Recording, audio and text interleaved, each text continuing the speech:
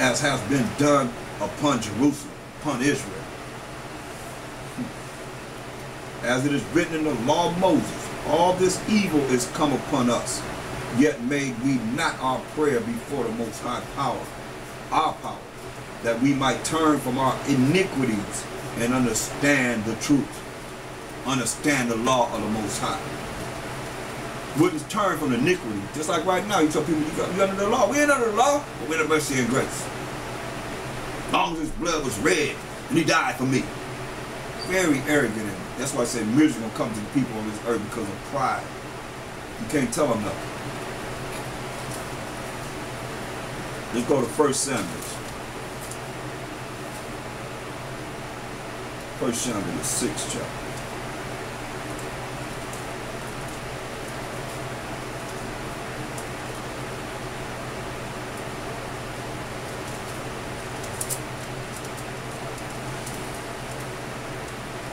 We're going to start at verse 19.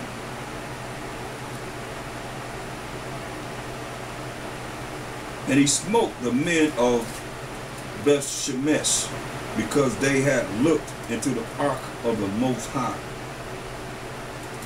Even he smote of the people 50,000 and threescore.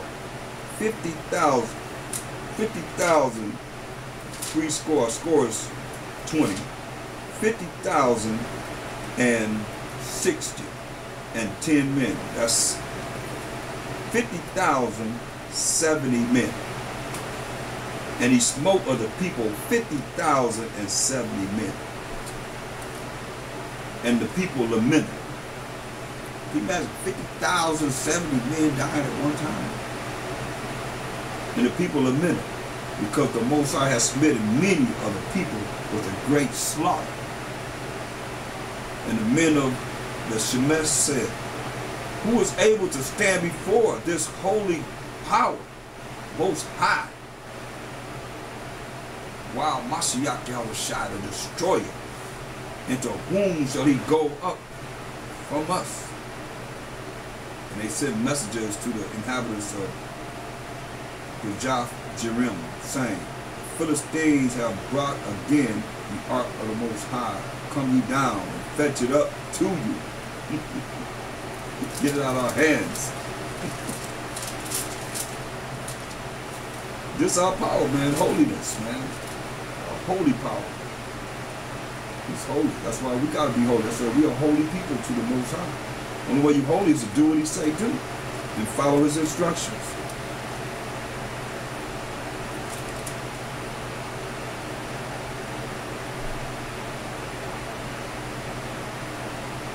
Look, you know what happened to Job.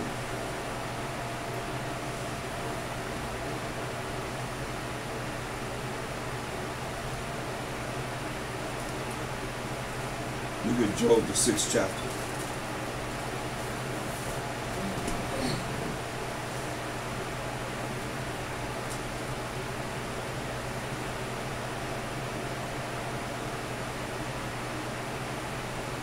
Read verse 2. It says,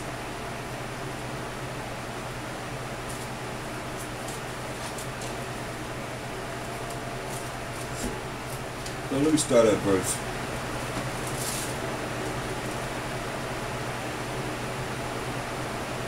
8. It says, oh, that I might have my request. Job 6 and 8. And that the Most High would grant me the thing that I long for. And he's screaming this. Exclamation point. He's hollering this. Oh, that I might have my request, and that the Most High would grant me the thing that I long for. Even that I would please the Most High to destroy me. Even that it would please the Most High to destroy me. That he would let loose his hand and cut me off. He's screaming this. Then should I yet, let's let this go, then should I yet have comfort. Yeah, I would harden myself in sorrow. Let him not spare, for I have not concealed the words of the Holy One. And that's the Most High. Say, what is my strength that I should hope? And what is my end that I should prolong my life? Is my strength the strength of stones, or is my flesh of brass?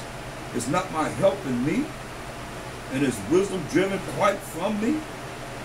For him that is afflicted, pity should be shown from his friend, but he forsaketh the fear of the Almighty. Can't do that.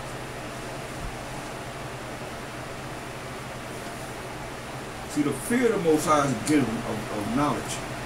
But when you stop dealing with the words of the Most High, you don't have the fear of the Most High.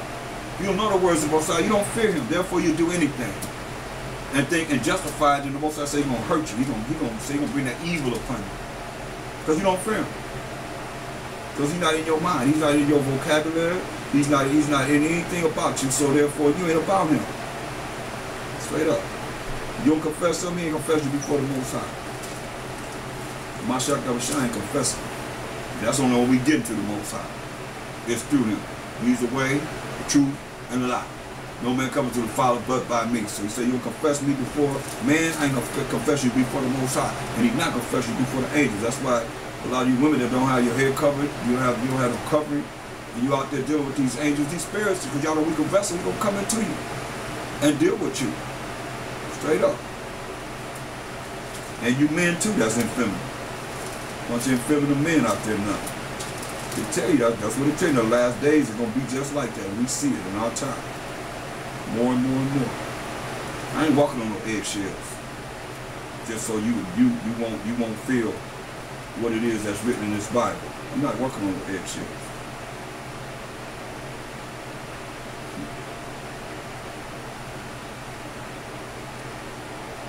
Straight up.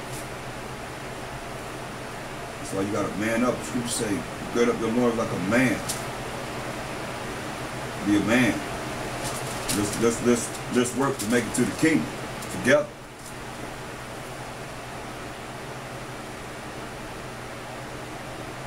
Look, Psalms the 22nd chapter.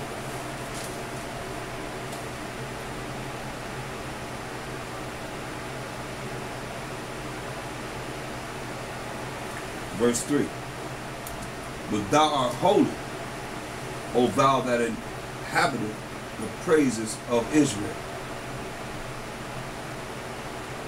See, the Most High is holy. That's why he says he's holy. That's why we got to be holy. Because he's holy. And he chose us as his chosen people to be holy. Be true and pure to him. Dealing in his truth. So our fathers trusted in thee. They trusted. And thou didst deliver them. See, we need deliverance. We need to be saved. But you gotta know what you gotta be saved from. Because they coming down on us. St. John 1:68. This is being saved. No, Luke. Not St. John 1:68, but Luke.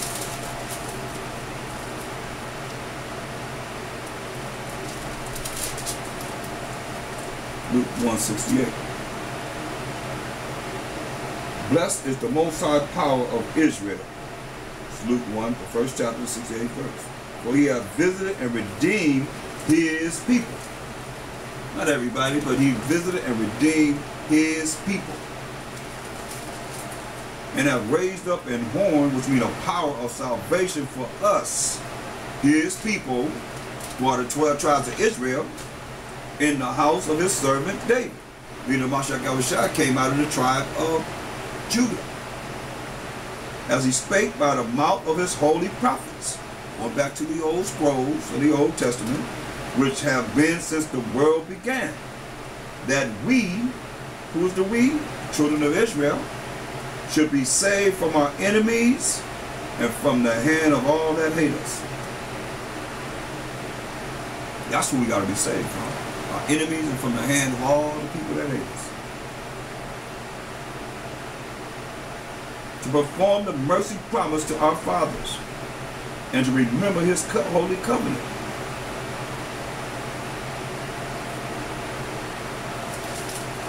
Remember his holy covenant.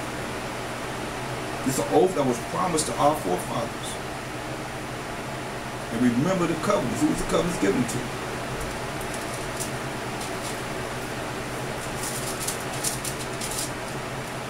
Psalms 105 and 8. He had remembered his covenant forever. So that's why he told us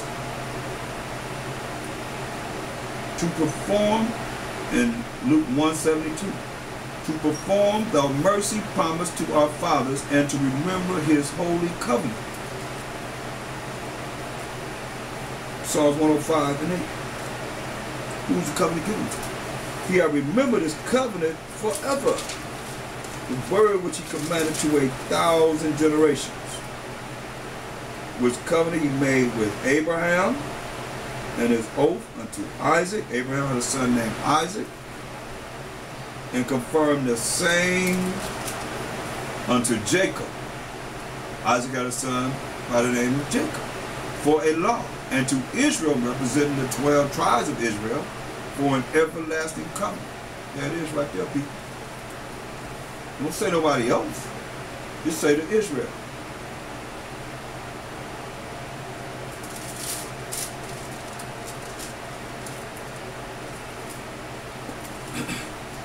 Now for those New Testament buffs, let's go into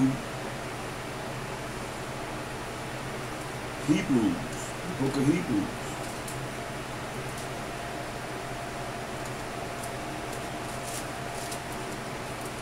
Eight and 8.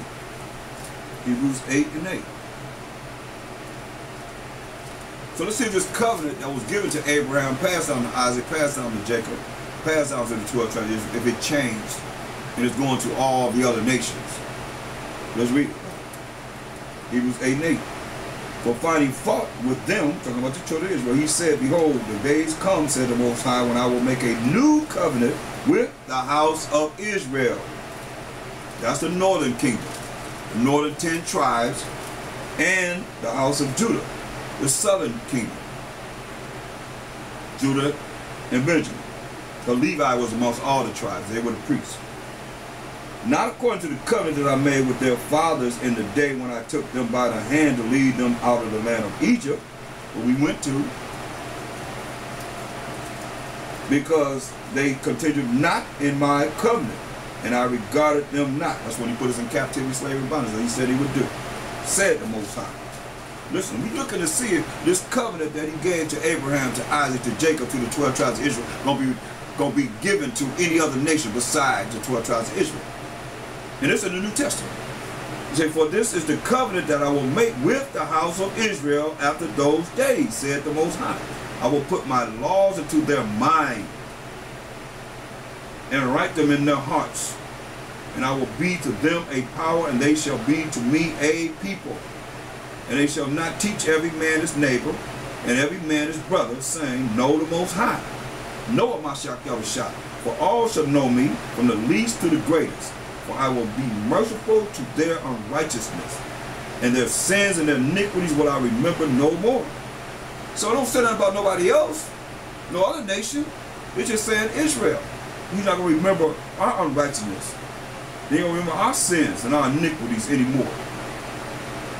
In that he said, a new covenant he hath made the first old, now that which decayeth and waxes old is ready to vanish away. Because now he given us more of the understanding of his word in this day and time, because the scripture was, this book was made for the generation to come. We that generation. So we have the whole volume of the book to go by, from Genesis all the way to Revelation. Precept upon precept, precept upon precept, line upon line, here a little, and there a little. So we have no excuse. That's why when the judgment comes, it's gonna be a righteous judgment, because we have no excuse. There's no excuse.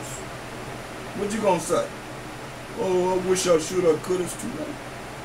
It's too late. That's for your opportunity now.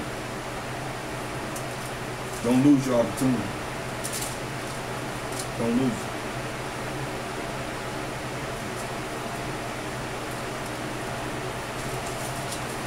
So we see, I mean, I just say that because You know, people trying to bring everybody else in. Come on. It's not going to work. These nations are going to never know the Most High. Look, Psalms the 47th chapter.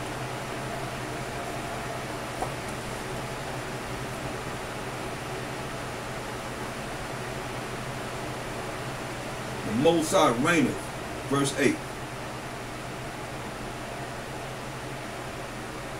The Most High reigneth over the heathen. Hear that? And the Mashiach Yahushua reigneth over the heathen.